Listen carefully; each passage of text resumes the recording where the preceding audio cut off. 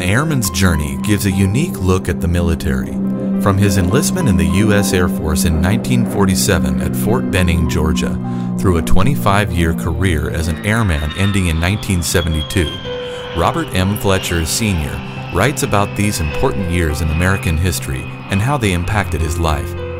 Spanning the decades following World War II and ending during the Vietnam War, his memoir is told in personal photos and prose, offering a first-hand view. It has been a life well lived. Now 84 years young, Fletcher wants his life to be recorded for his sons and their families.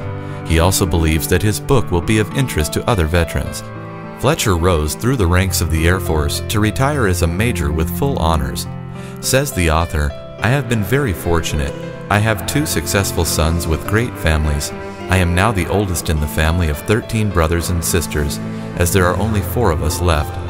After retiring from the Air Force, I taught at Fort Walton High School, Florida, for 23 years.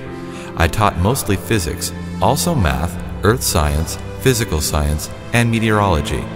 He says, as Frank Sinatra once sang, "I did it my way." To learn about the greatest generation who grew up during the Great Depression and World War II, read Always a New Adventure, available at Amazon.com and other online retailers, as well as directly from the publisher.